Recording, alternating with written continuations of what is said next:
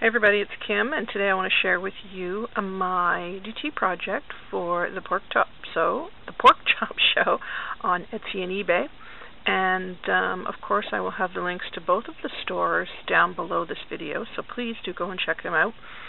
I did a video, I don't know, about a week and a half ago showing you guys what Scott had sent me, and it included the shadow box and all kinds of pork choppy goodness. So this is what I came up with. When I was speaking to Scott, we had talked about, you know, what sort of, I guess, things I wanted to do, and I said I'd like to go maybe steampunk, and he sent me some great steampunk pieces. So what I did with the shadow box, as you have just seen with the photographs before this video, was a clock, because I love clocks. And when I was creating this, I came up with this idea of this whole sort of fantastical world that goes on inside one of these giant clocks, and how the gears move and what goes on inside of it, and, you know, this sort of strange little world. So anyway, that's the way my mind worked anyway. But so let me share with you what I did, and I used two different paper stacks for this. I used the Tattered Time by DCWV, and I also used the new Steampunk Spells by Graphic 45. So let me start and explain to you how I put this all together. First of all, of course, I put the shadow box together, and I'm just going to turn this to the side here so you can see. The shadow box was pretty easy to put together. Didn't really have any problems with that. And then after I got it all together, I painted it black, and I took some of the Tattered Time paper, and this one has the gears on it, and you can sort of see them. Let me turn this light on here, maybe that will help. Oh, look, light! You can sort of see the gears in here, and I just ripped the paper because I really was going like steampunk crazy with this. And after I just ripped the paper, I used my distress inks, and I added that to it. And then also you can see down here at the bottom, I've used metal foil tape that you can find in your hardware store, and what I did was I embossed it with a little Sizzix embossing folder that I have that has gears and keys and things on it, and I just did some small random pieces and just kind of put them all over the shadow box. So that's basically what I did to the shadow box. And then of course on the inside I've used one of my favorite papers, which is the Tattered Time. So after I painted and put the paper on the box, I added these fantastic gears that I got from they're actually from Australia. The seller was on eBay, and I just wanted this to have a lot of really cool cool pieces to it. And what I did with these, I painted them black as well, and then I took one of my stencils that I had that has some gears on it, and I used some texture paste, and I went over it, and you can see it leaves images, of course. And after I had done that, I took my silver rub and buff, which is like a wax, and I just went over it. So it picked up all the raised pieces and sort of showed, you can sort of see more of it back there. And it showed all the raised pieces, and it really made the gears look cool. So there you can sort of see some of the gears. So those are just attached to the back. And I have to clean the back up still, but you get the picture. So that was the second thing that I had done. And then after I had done those two things, I was able to start embellishing. So we'll start on the inside, and of course, as I said, I used a piece of my favorite paper, which is the Tattered Time. And I didn't do a ton on the inside because there's so much going on the outside. It is a working clock, as you can see, and it's kept fantastic time. The hands here, I used two different ones because I have like a collection of different clock hands, and I just used two different ones because I just didn't want them to be the same. I thought, you know, it's not steampunk is not perfection, that's for sure. It's industrial and different looking, so I thought I'm going to use two different hands, and I did. And I also used some of the silver rub and buff on them because the gold one there was really brassy and bright, and I needed to tone it down a bit. So after I did that, I started working sort of on the numbers, and you can see a giant number 3 there, and that's one of the Tim Holtz numbers. And then right at the 12, I've got this fantastic pork chop piece. It is like a tube you'd see in an old radio or something. So that's supposed to be the 12, but I've also got the number 12 at the top here, but we'll get to that in a few minutes. And then over here, I've got some of the great pork chop gears and a couple of metal ones, and a number 9, which is Tim Holtz. And then I've got this paper here that says, "Time flies, tick-tock," and that's from the Graphic 45 Steampunk Spells paper. And then down here, the number 6 is really cool. These are 2 pork chop pieces. This is the television. And I put some of the Graphic 45 paper behind it, and then I put one of the typewriter keys for the number 6. So that was kind of fun. And then in the corner over here, I have got another of these great tubes, which I just love, and then another one of the little wooden gears in there. So I'm hoping you can see in there. And then I've just got, up in that corner, a black flower. And all the flowers, I just used black flowers, and I took my silver rub and buff and just went over the flowers, and it kind of gave them a bit of a metallic look. So that's basically the inside. And so the outside, we'll start down here in this corner. Of course, you can see the lovely lady from the Graphic 45 paper, and she just worked great with the design of this and all the great steampunk pieces that Scott had sent me. So right here you can see 2 of the gears from the Pork Chop Show. And then here I've used just a couple of small metal ones, and this is a Tim Holtz number I just put on her hat.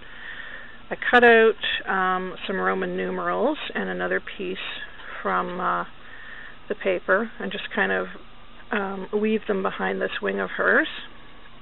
And then coming down here, I've got one of the Tim Holtz keys, another pork chop part here. I love, love, love these clocks. They're so cool. I just love them. And then I use these clock hands here as well.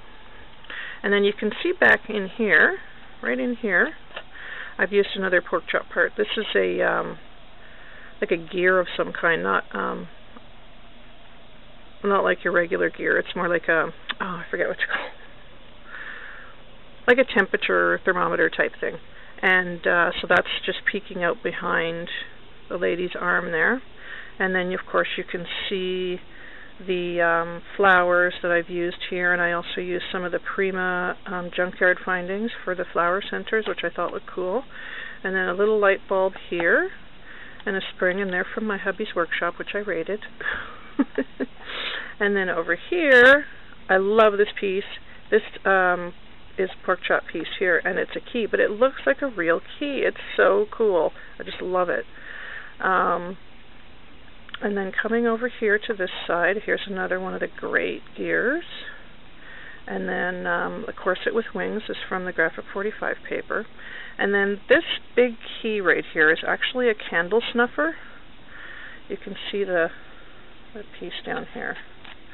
And it was originally black, and what I did was I took some of the, let's see if I can grab one here.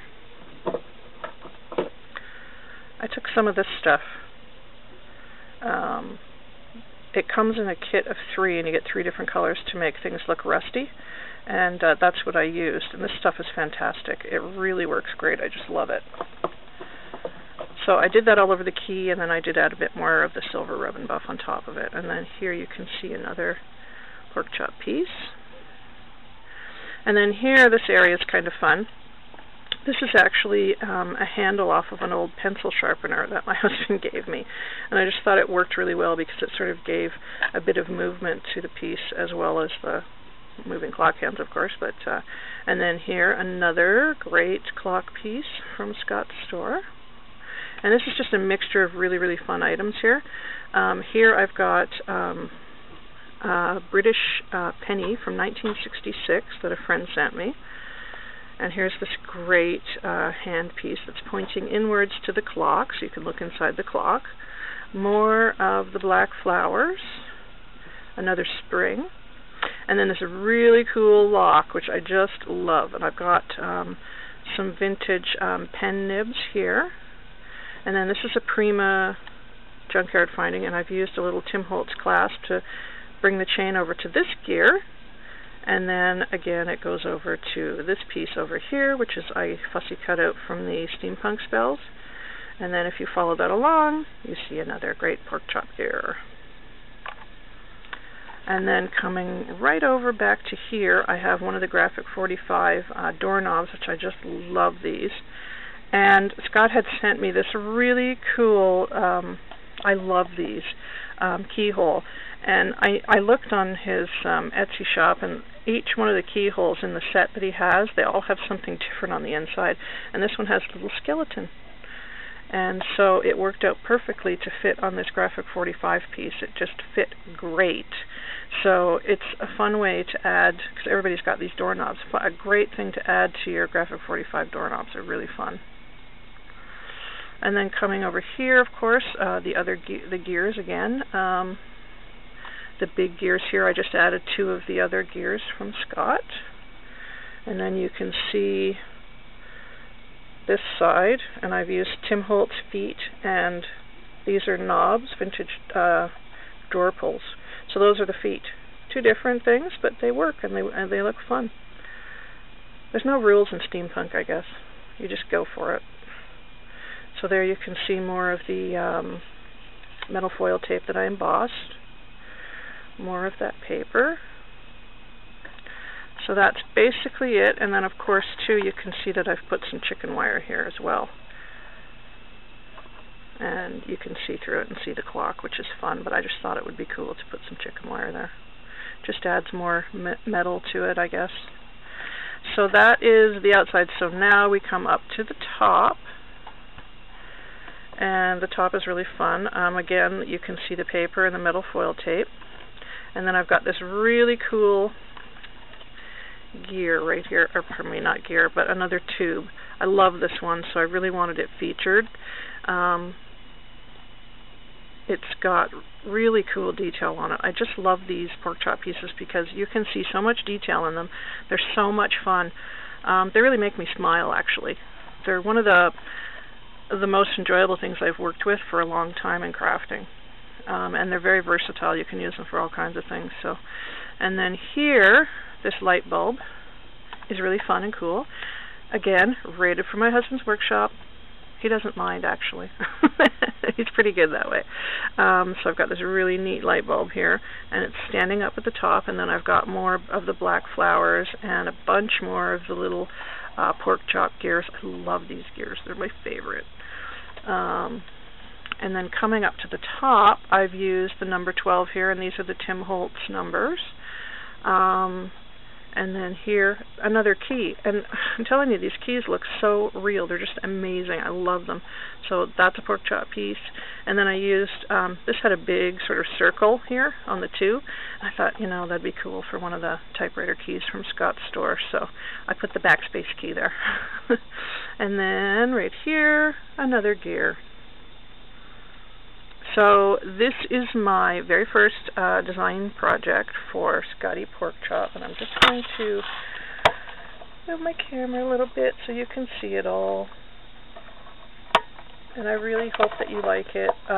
These pork chop pieces are so much fun to play with. You guys will really, really enjoy them. And if you haven't checked out Scott's shop yet, please go and do.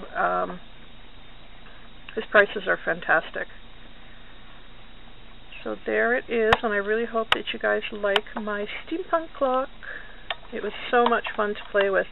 And yeah, definitely get one of the shadow boxes too, because they were easy to put together. Really quality wood for both the pork chop art parts and the shadow box. So I'm sure you'll have a really good time once you order from Scott. So there it is, ladies and gents, and I hope you all like it. Please leave a comment and let me know what you think. I love to hear from you. And don't forget to check the links down below for Scott's eBay and Etsy store. Take care, guys. I'll see you soon. Bye-bye.